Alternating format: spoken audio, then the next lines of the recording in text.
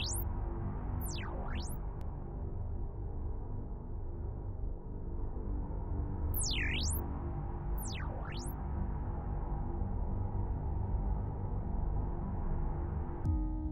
everyone, this is Ryan King, and welcome to this introduction video to this Blender tutorial series where I'm going to be showing you how to create this Sci-Fi Robot Drone animation in Blender Eevee. So this tutorial series is going to be split up into 4 parts. In part 1, we're going to be modeling the robot's head and body. In part 2, we're going to be modeling the legs, and we're going to be doing all the rigging. So we're going to be mechanically rigging the legs and the rest of the body so that it's ready for animation. Then in part 3, we're going to be doing the materials and the lighting, and we're also going to do the texture painting to give it that kind of grungy look and add the little scratches in with the texture painting. And then in the last part, in part 4, we're going to be animating this robot, doing the final animation. We're going to add that cool smoky fog effect in Blender Eevee, and we're going to be rendering it together and making the final animation that you just saw. Now this tutorial is in Blender Eevee, but you could definitely do it in Cycles. I just decided that I wanted to try it out in Eevee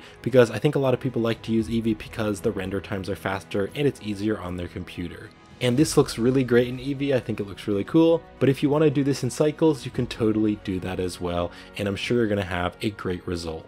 Now this tutorial series is going to be free on my YouTube channel, but I am going to be selling this tutorial on some different platforms. And when you purchase it, you're going to get all the video files that you can watch offline. You're also going to get all the finished Blender files and the finished robot that's all rigged, and you're also going to get the animation file, and you're also going to get all the textures and the materials and the lighting and the sound effects and all the different resources that I'm going to be using to make this tutorial. So I hope you're looking forward to this Blender tutorial series. If you want to go ahead and watch the first video, it's going to be right up here on the screen. I'll be uploading it right after this video, and then I'm going to be uploading the other videos one each day. So go ahead and click on the link right up there or the link in the video description and go ahead and watch the first part. Thank you for watching, and I'll see you in the first part of the tutorial.